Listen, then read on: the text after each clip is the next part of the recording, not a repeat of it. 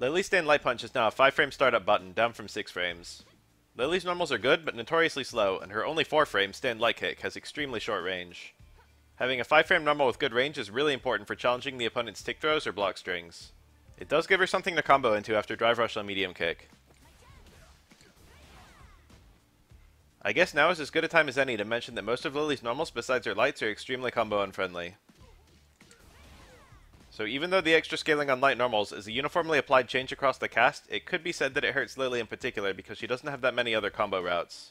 Stand light kick is now +5 on hit, -1 on block. She usually just chained this normal into her light punches, so it didn't really matter that the frame data wasn't very good before. But this really helps her counter hit route and her -4 punish, since now in either scenario she can link directly into medium kick. Crouch medium kick is now 9-frame startup, down from 10. From a combo standpoint, this isn't a huge deal, but it does slightly improve Lily's low presence, which is not very good. Crouch hard punch is easier to whiff punish and recovery. This button is carrying the lion's share of the weight in Lily's neutral, so this is a painful but warranted nerf.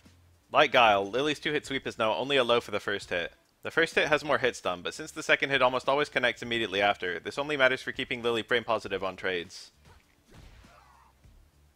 Lily's command grab now has less scaling when you combo into it. I don't know of any combos besides Drive Crumple and Dizzy, but you get an extra 300 some damage in those contexts.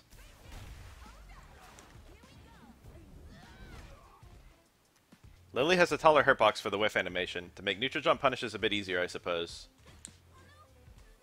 Medium Condor Wind pushes the opponent out less, on hit and block. On hit this is great because Lily is +2, and often inside SPD range, so she can immediately push a mix-up. On block it's not great, since your -8 and the extremely high pushback was the only reason it often wasn't punished. That being said, it still pushes out quite a bit. EX Condor Wind has been sped up. It will now combo from stay medium kick or crouch medium kick.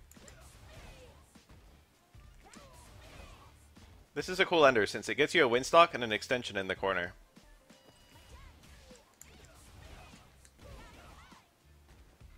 It also works from punish counter light normals, which is really good for Lily's punish game. The extra speed and shorter total duration give her a couple other random new combos.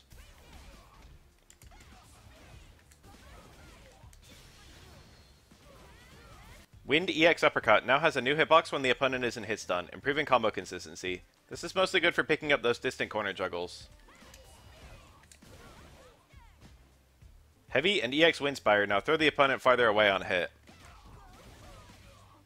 For EX at least, I can guarantee this is so you wouldn't get mid-screen juggles into Super 1, which was sped up this patch, from 13 frames to 10 frames. If you do hit the corner, Wind Heavy Spire now does lead to Super 1.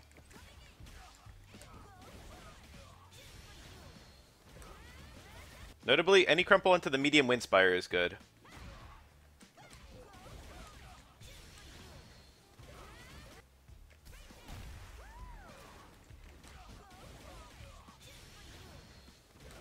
As well as High Connect, Wind EX Uppercut, Wind EX Dive in the corner.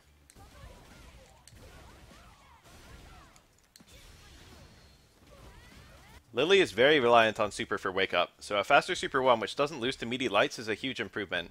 On that note, so is the ability to Wake Up Drive Reversal. Super 2 got a little extra damage. When doing it from EX Spire, it now comes out a bit faster, improving combo consistency.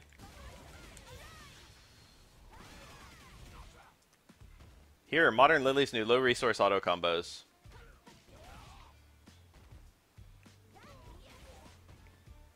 Lily was usually regarded to be a low-tier character by most people, and most of these changes don't really affect anything significant. In fact, there's a surprising number of nerfs. Now, I've been a Lily main for a while myself, and I can say she doesn't really have any bad matchups that gatekeep her from taking majors, so she doesn't really need any buffs per se, but I thought they'd give her more than this. That being said, she just won Combo Breaker, so obviously she's good enough already to win events if you just play well.